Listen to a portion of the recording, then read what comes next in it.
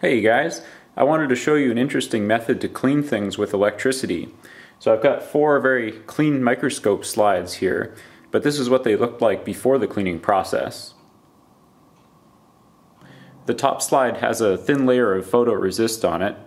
The next slide down has a thin layer of oil that I applied just by smearing it on. The next slide down has a Sharpie mark on it, a permanent marker, and I also left a big fingerprint on it. And I also prepared a slide with a really small amount of paper superglued to it. The paper is just a Kim wipe. One of the tests that's often used to check if a surface is really clean is called the water break test.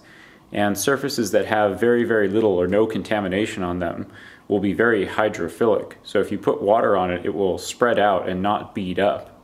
Surfaces that are contaminated with oils or wax or something like that will have a tendency to make the water bead up. So in this case, even on the part that's supposedly clean, if I put a water drop on it, it doesn't spread out quite so easily. Whereas on the clean slide, I can spread this water out and it has no tendency to bead up. I can actually make a really thin sheet of water, which is pretty cool like that.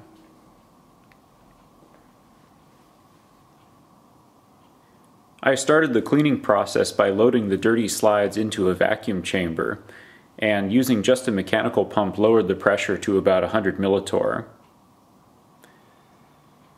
The bell jar is wrapped with about 4 turns of copper tubing, and the tubing is connected to an RF transmitter and matching network.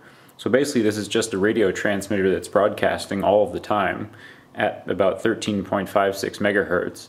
And the tuner just allows all of that RF energy to go into the coil as opposed to being reflected back into the transmitter. It's pretty easy to ignite the plasma with the RF energy, so even at just 5 watts of RF power, it's possible to get the air plasma ignited. The rapidly changing magnetic field created by the coil induces currents in the plasma through induction. And so essentially what we have here is a transformer where the primary winding is the big copper coil on the outside, and the secondary is the plasma itself. We can also change the effective cleaning power of the plasma by using a gas other than air. So one very effective gas is just pure oxygen, and creating a plasma out of pure oxygen creates all sorts of different ways that the cleaning can happen. The plasma itself is a mixture of all kinds of different things. It contains ions, it contains photons of both very short ultraviolet and also visible spectra. It contains free radicals, it contains energetic atoms, it contains ozone, all kinds of different things. And all of these different particles help clean the surface. So for example, very shortwave ultraviolet light that normally couldn't even pass through air will pass through the rarefied environment in the vacuum chamber. And so that really shortwave ultraviolet will break hydrocarbon bonds. The plasma can also oxidize things just by reacting the oxygen with it. So it's almost like burning something without a flame because we're introducing energy into the system to cause hydrocarbons to become oxidized. In addition to all the chemical processes that happen, the cleaning is also somewhat physical. So the oxygen molecules, and if we were using air, nitrogen molecules could also just help blast the dirt off of the surface. It works sort of like a little tiny sandblaster, and the high energy molecules strike the surface and just blow the dirt physically off of it.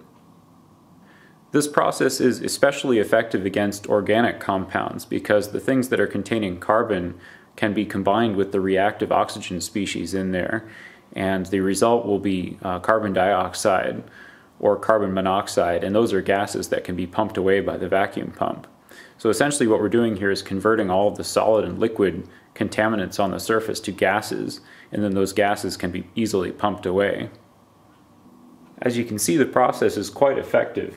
There's a small amount of photoresist left on this slide. I don't know if you can see that or not. It's a tiny amount, but it's noticeable. The way I had these slides leaned up against a metallic structure inside the vacuum pump, I think caused the plasma to have some weak points or something. And so most of this slide is clean, but there's a little bit of residue left here. The paper has been transformed in an interesting way. It's still more or less intact, although you can see that it's been reduced in mass, and it's not really useful as a paper towel anymore. The process is known as ashing, where all of the combustible things have been removed from this, and all that's left are the inorganic compounds. This piece of paper isn't fully ashed either. I think the whole process would take, overnight or a day or something like that. This cleaning process is used extensively in the semiconductor industry because it's so effective. Generally, you would start by cleaning your things with a mechanical method, like applying a solvent like acetone and either rubbing the surface or putting it in an ultrasonic cleaner. But the problem is, what if your acetone has 0.5% of impurities in it? When you take the slide out of that bath and the acetone evaporates, it might leave that 0.5% of contaminants on the surface.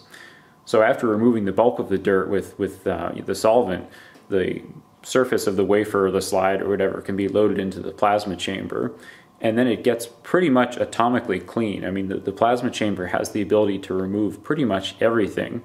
And if the power levels are high enough, it can actually remove the substrate itself. So, I mentioned it works sort of like a mini sandblaster. If the energy levels are high enough, it can actually cause damage to the surface of the thing that we're cleaning. Okay, see you next time. Bye.